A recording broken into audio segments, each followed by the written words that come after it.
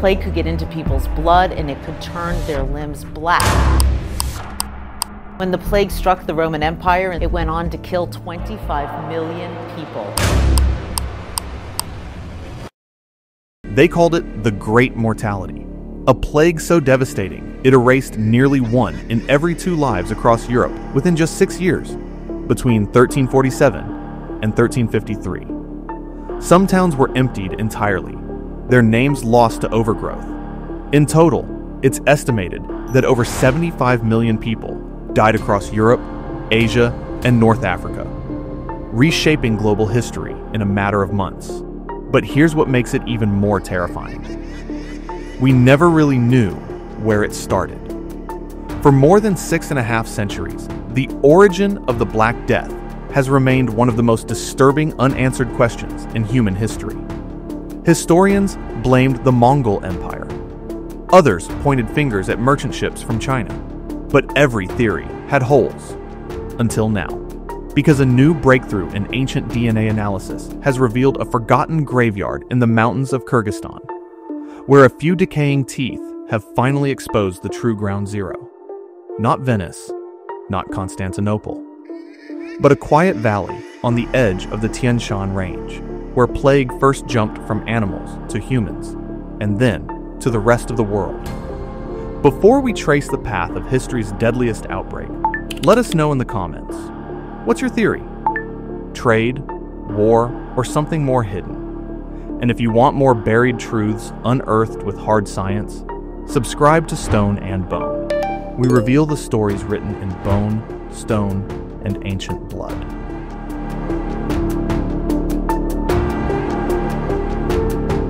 When we think of the Black Death, we imagine ghost towns in Europe, doctors in beaked masks, and rats pouring through cobblestone alleys. But this plague wasn't just a European nightmare, it was a continental collapse. The numbers still make historians shiver. Up to 200 million deaths worldwide across multiple outbreaks.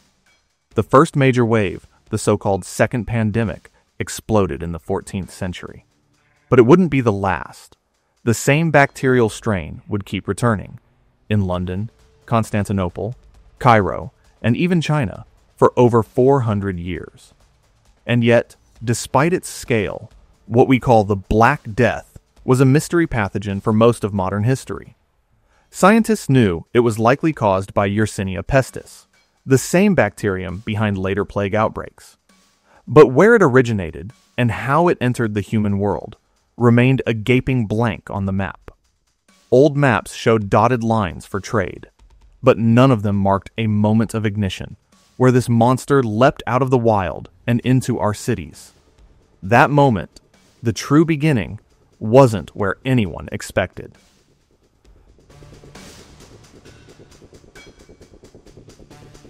For centuries, historians believed the Black Death reached Europe via the Crimean port of Kaffa in 1346.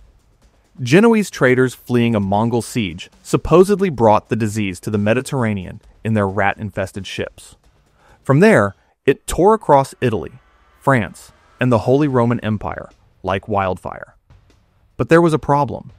When researchers started sequencing plague DNA from medieval graves in Europe, something didn't add up. These strains already showed small genetic mutations, a sign that the bacteria had been evolving for years before it ever reached the Black Sea. In other words, Europe got it late.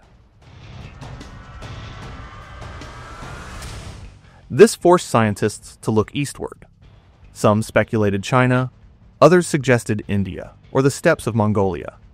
But these were theories, not facts, and without physical evidence, the trail always went cold. Meanwhile, buried in a Russian museum archive, a forgotten excavation report from 1886 quietly waited to be noticed. It described a cluster of graves in Kyrgyzstan, dated to 1338, almost a decade before Europe's first outbreak. Several of those graves mentioned a single chilling word: pestilence. No one paid much attention. It was too vague, too far-flung from the usual narrative. But that single word, carved in ancient Syriac script, was about to become the most important clue in the history of pandemics.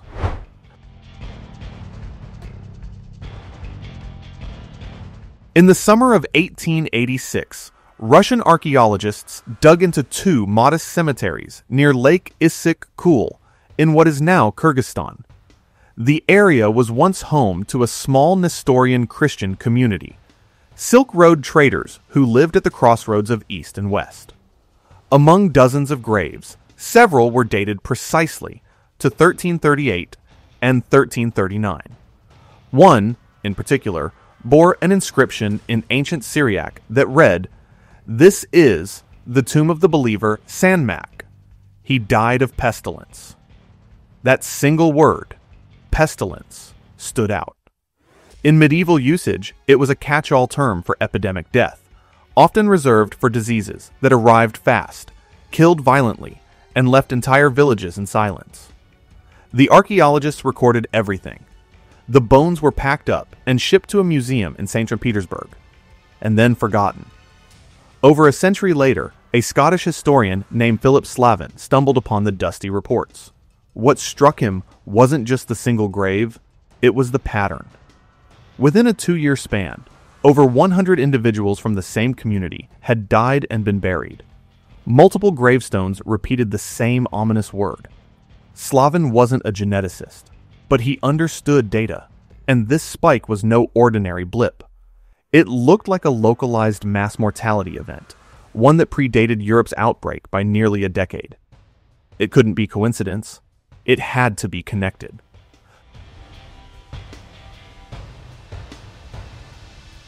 Philip Slavin had a theory, but no way to prove it.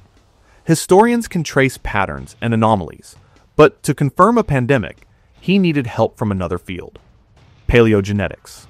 So he reached out to researchers at the Max Planck Institute for Evolutionary Anthropology in Germany, one of the world's leading centers for ancient DNA research. These scientists weren't just studying Yersinia pestis, they were building a global genetic family tree of the plague bacterium. By 2022, they had sequenced over 1,300 samples from both modern and ancient sources, everything from European plague pits to wild rodents in Mongolia. And in doing so, they had discovered something shocking. Around the early 1300s, the plague bacterium had undergone a big bang of genetic diversification. From a single ancestor, 4 major branches emerged, one of which would soon devastate Europe. But where was that ancestor? Slavin's forgotten graves offered the perfect opportunity. The team extracted DNA from the teeth of 7 individuals, nature's time capsules, often preserving traces of blood-borne pathogens for centuries. The results were stunning. 3 of the 7 contained Yersinia pestis, the unmistakable fingerprint of the plague. Even more remarkably, when they sequenced its genome, they found it sat exactly at the branching point of all later strains. It wasn't a descendant. It was the original.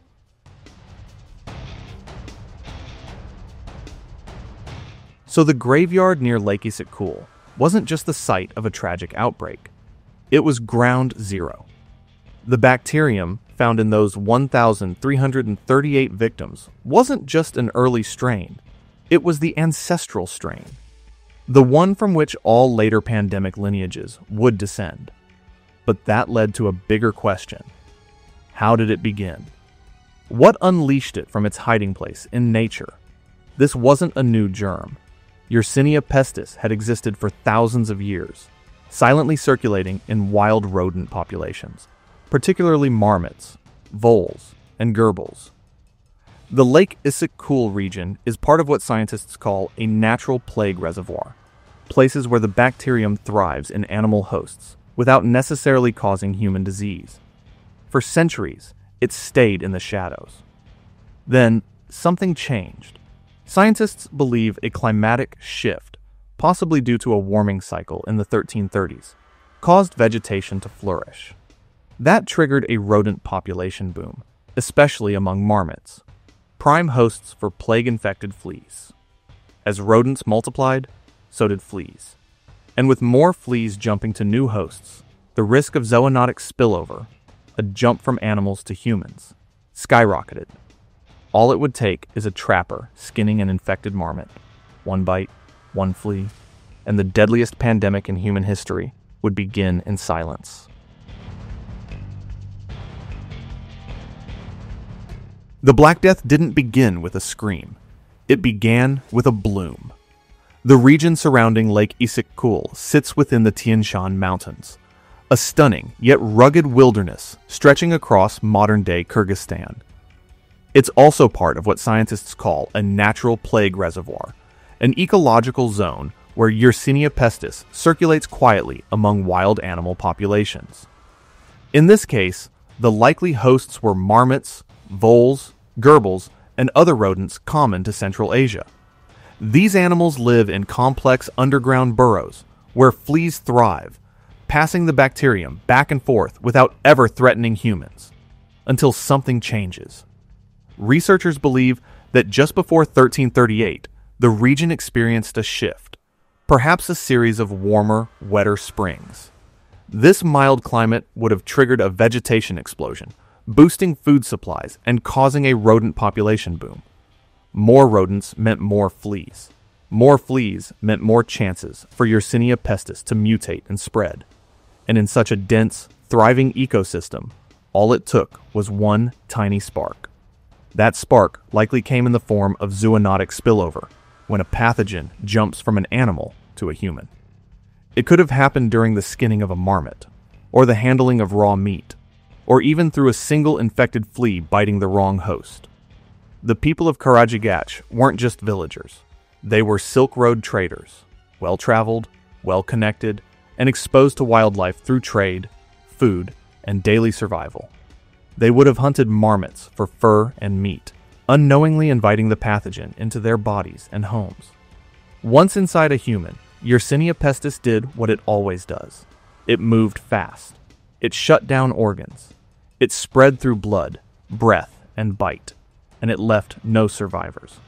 But it didn't stop there, because the people of Kyrgyzstan were also connected to a vast network stretching across continents. And soon, what started in one valley was about to hit the road, hidden in the most unassuming of passengers. Not people, not camels, but rats.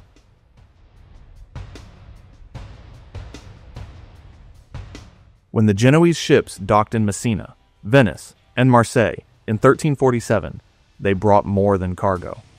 They brought Yersinia pestis, and Europe was utterly unprepared.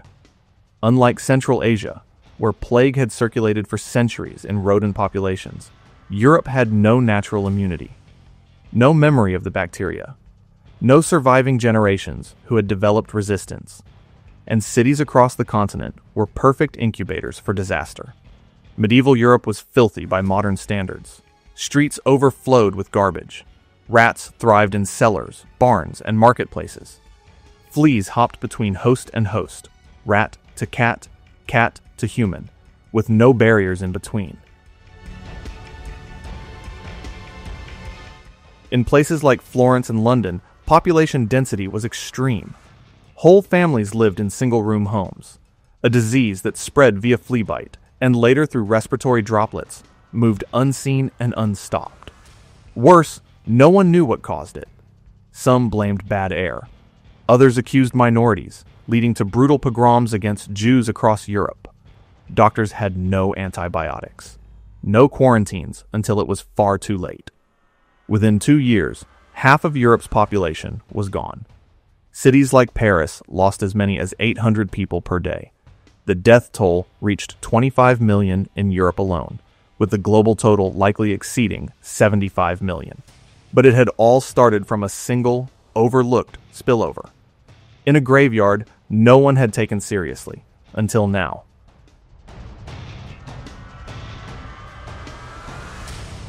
That forgotten graveyard in Kyrgyzstan didn't just solve a medieval mystery, it showed what happens when science, archaeology, and history join forces. The discovery of Yersinia pestis DNA in teeth from 1338 not only revealed the true origin of the Black Death, it mapped the exact genetic ancestor from which all future plague outbreaks would emerge. And this is only the beginning.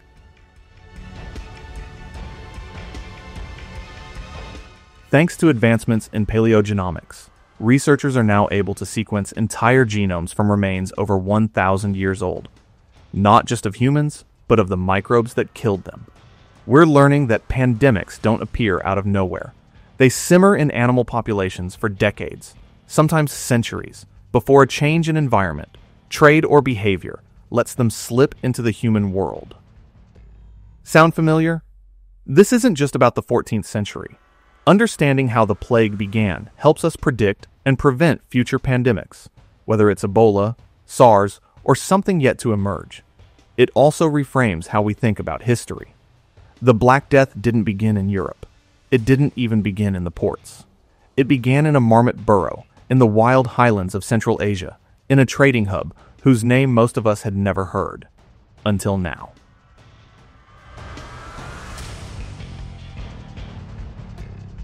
If this changed the way you see history, subscribe to Stone and Bone. We bring the forgotten back to light with DNA, ruins, and rock-solid research. And in the comments, tell us, do you think history will keep repeating itself? Or are we finally listening to its warnings?